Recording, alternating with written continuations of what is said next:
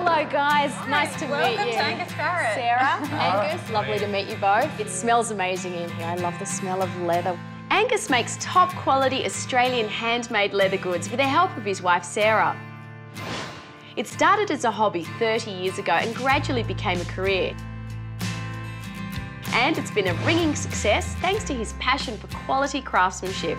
What do you think you've brought to the business? I hope that I've brought a different, fresh angle. I've surprised myself by the creative work that we've done together. It's been really a pleasure, actually, yeah. So show me around. All right.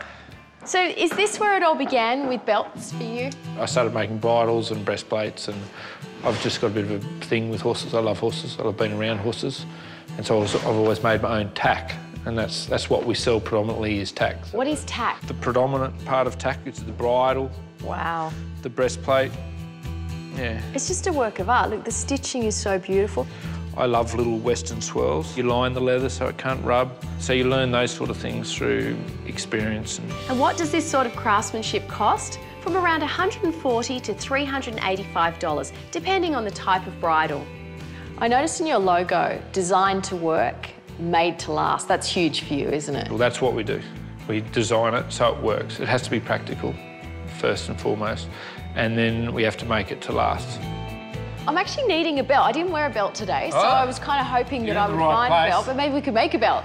Yeah? Yeah? If you wanted. I hope you're not a hard teacher. No. I know you're fussy. So to make a belt, we've got to go to Angus's factory on the outskirts of town.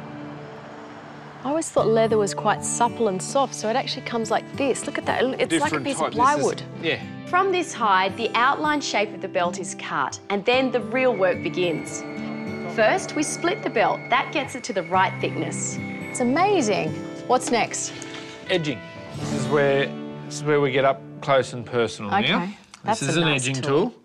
It has one angle and one angle only, which is a sweet spot. And what you have to do, carefully follow along with your fingers. Edging is simply removing the hard edge, giving it a nice soft one. How am I doing? You're doing really well, especially on the underside of the belt. Highly recommend. Okay, all right. And to get this edge super smooth, Angus runs it through his homemade slicking machine. And then you got to go again. One. That's the lip test. I'm not doing it on my lips. You got to test it. Is it smooth? It's sticky. I'm not going to put it on my lips to test. It feels smooth. I thought you were going to make a belt. Really? Smooth.